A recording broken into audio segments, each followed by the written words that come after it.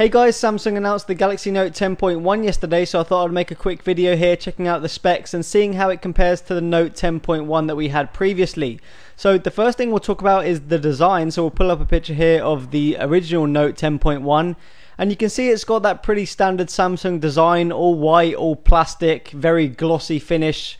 And you know, the problems with that is it's very shiny, it's very kind of slippery, and it's also an absolute fingerprint magnet.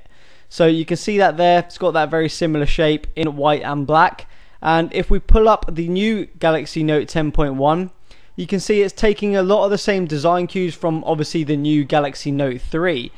And you can see the back is again that kind of faux material where they want you to kind of think it's an imitation of leather. And it does apparently feel like leather as well, and you can see that stitching around the edge. So it's very similar design to the Note phablet, which is pretty obvious considering it's still the Note range. So yeah, let's go ahead and check out some specs. So we'll start off with the dimensions here, guys, and Samsung have managed to make the 10.1 2014 edition thinner and lighter. That is kind of like the two checkpoints every company does when they kind of upgrade a device. You can see the original Note 10.1 on the right here, the new 10.1 on the left. The original Note 10.1 came in at 8.9mm, the new one comes in at 7.9, so it is thinner. They've also made it lighter. The original came in at 600 grams, the new one comes in at 535, so they can tick off those two things, thinner and lighter is done. But let's move on to some more interesting specs. So the screen, that's pretty much the biggest thing on a 10.1 inch tablet, right? The screen. So the original Note 10.1 came in with a resolution of 1280 by 1800. That really isn't very good anymore. We've easily surpassed that on 7-inch tablets. The 2014 10.1 over here, you can see, has a much higher resolution, 2560 by 1600. That is super high resolution. That's the same resolution we have on the Nexus 10 tablet, and you can see the pixel density has also increased. 299 versus 149. So the screen is just hands down better. It's also super clear LCD technology rather than the PLS TFT.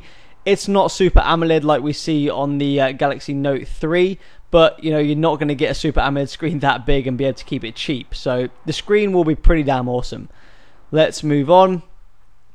They've also put in 3GB of RAM compared to 2 from the original, and this is what we saw on the Galaxy Note 3 as well. It looks like most high-end Samsung devices are going to have 3GB of RAM from now on, and probably all the other Android devices will have 3GB as well, because when one company does it, the rest of them just follow suit. 3GB of RAM is, you know, it's always a good thing to have more RAM, especially with something like TouchWiz, which is very kind of, you know, it's a RAM hog. It just eats up all your RAM and stuff slows down, so an extra gigabyte of RAM, hey, I'm not complaining, right? Moving on, what else do we have here? They've done the standard upgrade on the camera from 5 megapixel to 8. You know, these are just checkpoints every company just goes through. Moving on, what do we got here? Also, another thing to mention about the camera is it can shoot 1080p at 60 FPS. Now, it says LTE model here. The reason it's saying the LTE model is because the LTE model has a different chipset to, say, the 3G model or the Wi-Fi model. It has a Snapdragon 800, which is capable of shooting 1080p at 60 FPS. So just take that into account. It's also got a secondary 2 megapixel front facing camera that's able to shoot 30 frames per second 1080p. That's an upgrade over the 1.9 megapixel camera. Not much of an upgrade, but it's an upgrade. It's running the latest version of Android 4.3 Jelly Bean, for now at least. And the chipset, you can see here, like all Samsung devices, it's going to come with two variants, an LTE model and a 3G model / Wi-Fi model. It's kind of confusing.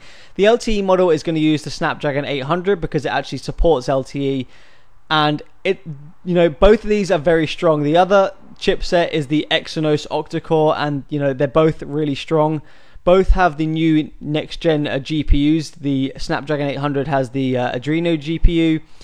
The Exynos, I can't actually remember which GPU the Exynos one has, to be honest with you, but it'll be good enough, trust me.